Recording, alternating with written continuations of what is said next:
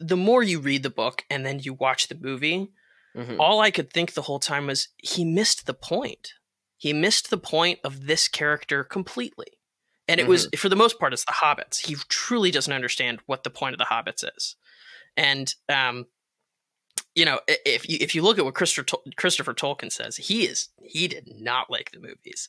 Really? He says, essentially, if I can remember it correctly, when he was interviewed on the movies, he says, the chasm between the beauty and seriousness of the work and what it has become has overwhelmed me.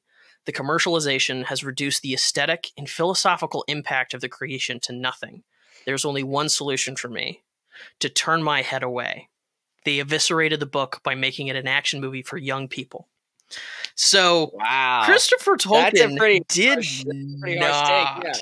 Yeah. It's and I'm inclined to agree, because if you don't get this on the first read of the book, you may not even get it on the second. If you've only read the book a couple of times and you read it when you were younger, I would urge you to go back and read it again and just get the idea for what Tolkien's really trying to do, because it's good. It's good versus evil. But Tolkien wants you to think about what is good. And good is hobbits. Good is good, solid, earth-loving hobbits. Men do great things, but men do bad things too. It's not that hobbits can't do bad things. It's just that their simplistic nature and their drive to do the right thing, because it's the right thing, even when it's uncomfortable and even when they're used to and like comfort.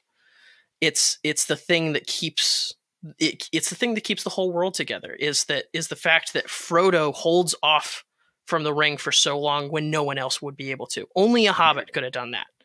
Only a hobbit. Gandalf said he couldn't do it. Aragorn's wise enough to know he couldn't. Boromir couldn't handle being near the ring. Denethor would have taken it in a second. And so the only person of all the great and good and wonderful people, Galadriel, Elrond, none of them would take the ring. None of the wise would take the ring, and the others had to be kept from it. The only one that could do this job was Frodo, and it's because he's a hobbit. So you miss that entirely in the movies, and it's a massive part of the book. The philosophical questions and the great good versus evil and the battle within your own self it's a huge part of the books, and you just completely miss it. So that's kind of my my take on that.